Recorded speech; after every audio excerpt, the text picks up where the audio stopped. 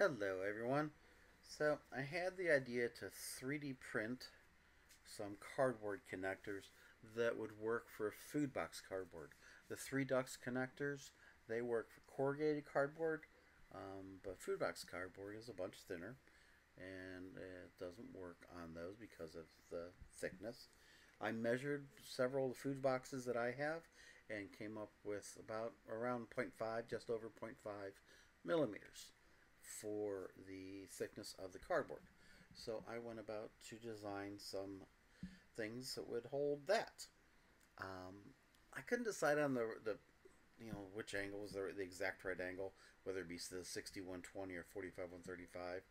So I made um, both. I wanted to print these for Christmas gifts, STEM Christmas gifts for a whole bunch of families. I've been working with an organization, and they do stuff every month, every day actually, and every month. But then they've got a big thing for Christmas. So I'm trying to figure out how to do this for 200 people, 200 families. So the design is only the first part. Then is the printing. You know is harder too. I've got two different printers going, and I don't like how one's looking. Maybe I'm just doing the wrong settings. So if someone knows great how to dial in settings really well, um, let me know some things. Give these a try. I will show you how I design them, and you can obviously then make your own better design probably because again I'm not the most genius about these in the world. It's probably a better software to do this in, but I like using tinkercad because it's so accessible to kids. So I went about designing this 181 first, and then everything is just pieces of that. Obviously, this is just two of them and flipped. This is cut a piece off and put it 90. All of these are basically cut a piece off of this and then duplicate it and add it together. So here's what we did. These are my numbers. 25 by 5 by 10 is the original size that I made. I think the 3 ducts are 30 by 7 and 10 millimeters. So there is the original spot.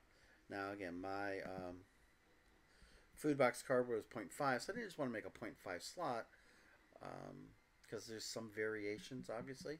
So I was going to put some nubs or pegs in there too. So now I need to make a slot, and I decided on 1 millimeter. It's got to be at least 25, right? Because I made that 25, and the height of the hole doesn't matter. Then I align them, center, and group them. So now I've got that nice slot, right? Okay. But we want them to be held together, right? So I need to stick a solid piece in the middle there. I could have just made the slot the exact width that I wanted to, and then end justified it, kind of thing. End in center, do it twice. Just the way I did it. 5 by 5 by 10. So it doesn't really matter if you just cut two slots out or cut one slot out and stick a center piece back. But again, center, group. So there is my 180. Now I'm going to put some little nubs or pegs in here. I'm going to use the roof, the round roof. Let's get it up 90 degrees. I'm going to use it like that. I went with I went with 5, obviously 10, and then that dimension I went 2.4. 2.5, well, here's what I was doing. I'm sticking it on the, yep, it did. Okay. So when I rotated it, it went below the plate. There we go. So I'm sticking it on this side. I'm going to justify it to that edge because I couldn't when I first made these, and I'm going to use Justified to do this. I'm not going to try and manually put it there. I couldn't figure out how to set it. Make a really thin one, like 0.4 instead of 2.4, and set it right on the edge there. And while I was making this video, it just dawned on me.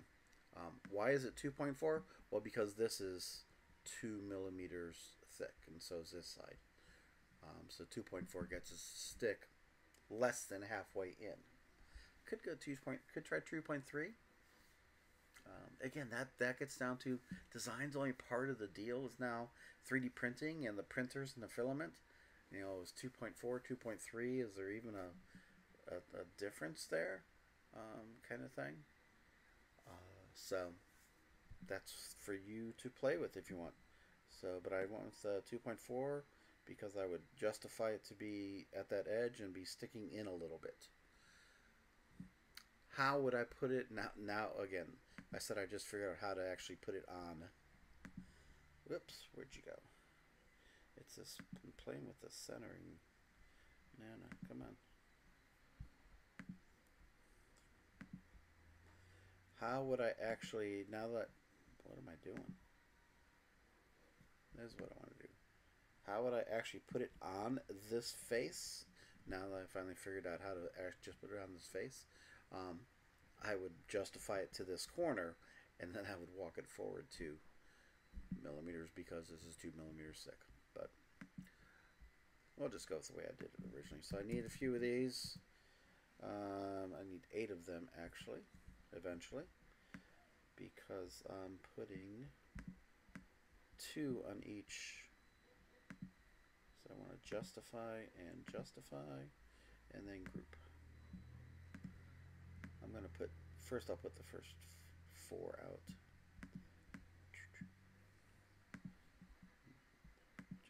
Justify, group. Alright, so we got to rotate you 180, yeah, 180 degrees. And I might as well copy you.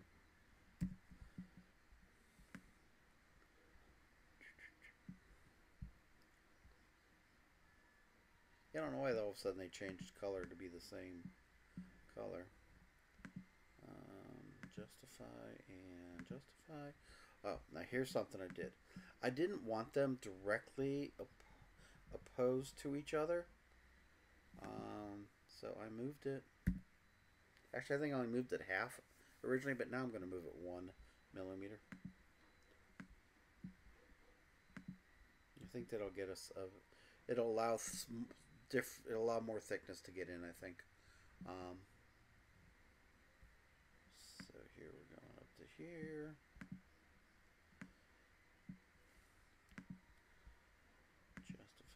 Justify.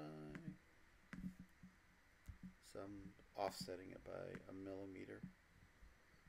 Again, 1 millimeter is how thick? Not very thick, right? Okay, so I need to put these in.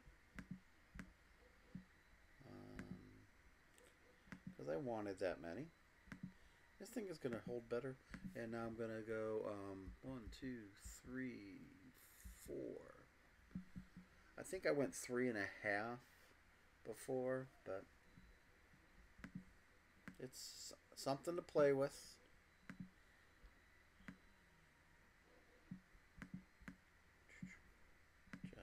Justify, yeah. 1, 2, 3, 4. I'm using my arrow keys. I could have moved it, half if I wanted to. I can change that. That's the step grid for how much each arrow key is going to step. Oh, no, I'm using these. So, justify. The top was 4, right? 1, 2, 3, 4. So I got to move it another one. And then group. And then this one. Hey, that one might actually be justified already. Boom. Oh, nope, not quite. There we go. 1, 2, 3, 4. We'll put it opposed, and then 5. So apparently I made a whole bunch of extras. That's okay. So there is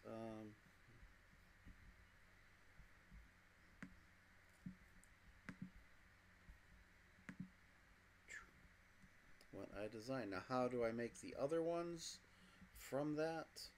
Um, well, obviously the cross is just two of them, one rotated. This is I cut off. I used a hole and cut off part of it, and then center and side justified. You know, did two of those cut off pieces together, and all the others are two of the cut off pieces together. But with like the obtuse angles, I actually cut off more than I think I cut off. Remember, this centerpiece is 5x5. I think I cut off like 2.5 of the centerpiece. I literally cut this whole thing in half, because when sticking these two parts together, you're going to create a bigger centerpiece. So I didn't want it to be like an extra large centerpiece there. And then the final step is, sticking a cylinder for like the acute angles. Sticking a cylinder on the end to make them round. Didn't have to. Yes. The other one, the originals did, so I thought I would. I probably shouldn't have, but so there is my idea. Now how to scale it up and find people to help, because I think of the print of 6. I didn't originally print the 45-135. A print of 6 takes like an hour and a half on my printers. I have an Ender 3 Pro and a Dremel 3D20, and I'm trying different settings. 100% infill. It doesn't look like 100% on one of my printers. 20% infill. The time is not that different because these things are so small. Trying to figure out the walls, though, that's been my problem, because one of the printers is just not looking right. So it takes about an hour and a half. I'm thinking 10 of each piece, so that would be an hour and a half times 10. So that's 15 hours, and then I'm thinking 200 families for my spot. And how much filament does it use?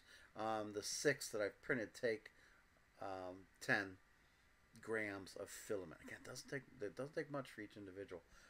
10 grams of filament, which means it's 100 grams per family set.